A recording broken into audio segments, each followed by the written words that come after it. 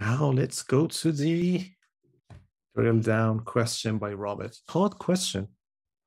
You were not supposed to ask hard questions. Sorry, my bad. I was away for two sessions, so that's Yeah. like kind of compensation. Yeah, came back strong. I'm trying to find. I have an example of. I believe I did what you were describing. Yeah, now we have it.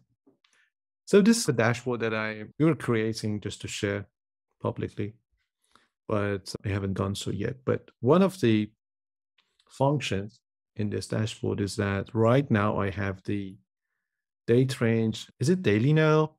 Or is it? Yeah, it's daily, but it's sorted in the wrong way. It's daily. Yeah, it's daily, but the sort is it should be ascending. Yeah, now it's correct. So this one actually changes from day view to week view to monthly view and to yearly view, which I guess would be just one dot under. And what I want you to take a look at is that the page URL doesn't change, because usually when you see something like this happens, is that someone creates 4 pages and they would put charts with different date range granularity on each page, and they will use the manual linking to link between those pages. But the page URL doesn't change here. So how is it possible? Some initial ideas would be enough. You did some Hogwarts magic? Think about it. I'm clicking on something and I'm changing the dimension of a chart.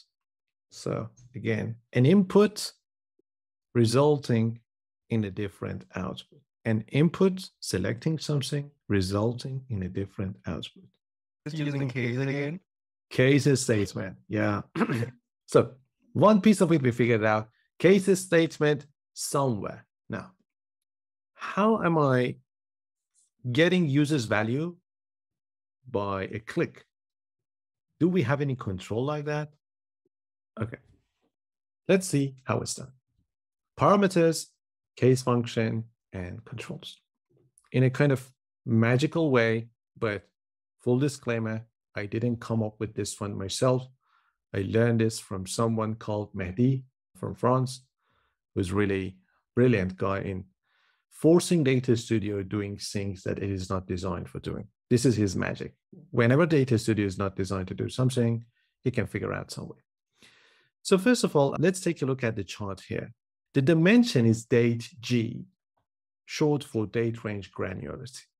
And it's the cases statement, as Claudia mentioned.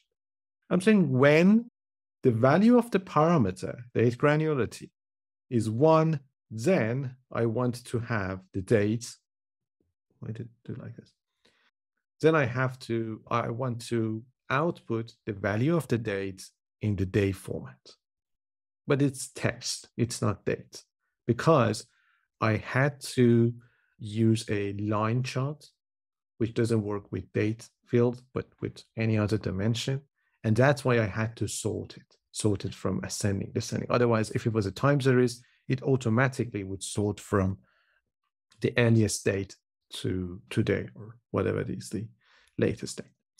If the value of the parameter is 2, then I want to cast to date, this date to year, and then the letter W and week, which basically shows like this. If I click on this, it shows the actual value for the year, the letter W, and the week number in the year from 1 to 52. And let's see the rest of the formula. And if it's 3, then I want to just show year and months. And if it's 4, I want to just show the value year. So this is my case function. But now, how to create the parameter and how to get this 1, 2, 3, 4 by clicking on these icons. So the first mystery solved, 2 more remaining. Creating the parameter would be straightforward. We have to create a parameter of type number and then assign it to 1, 2, 3, and 4. So the date granularity, you do not have permission to view this data. Okay, I have to go back to that report. And range to each one is a range restricted to 1, 2, 3, or 4. it's a number, but restricted to only 4 values, 1 to 4. But it's the whole number, so it's not a decimal number. Okay, so it just takes a little bit of time for data to figure out what.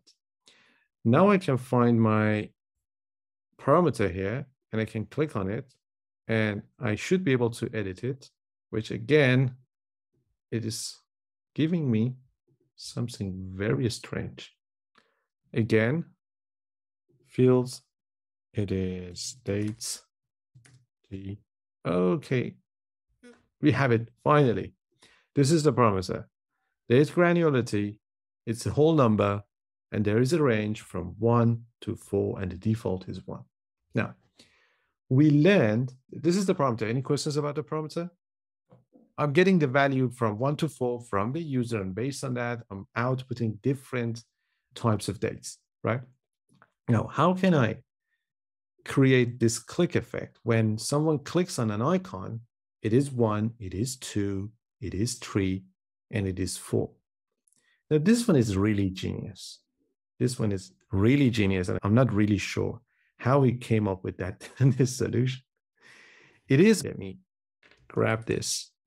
You know that when we have a parameter of type number with a range, we could use a slider control to get the value. So this is a slider control, but the opacity of it is set to 0. Never would have guessed that one. Yeah, me neither. This is the genius part. So these are icons. These do nothing, but a completely transparent slider is overlaid and adjusted in a way that it seems that we are clicking on this. 1, 2, 3, 4, different date granularity, and the chart changes. That's crazy.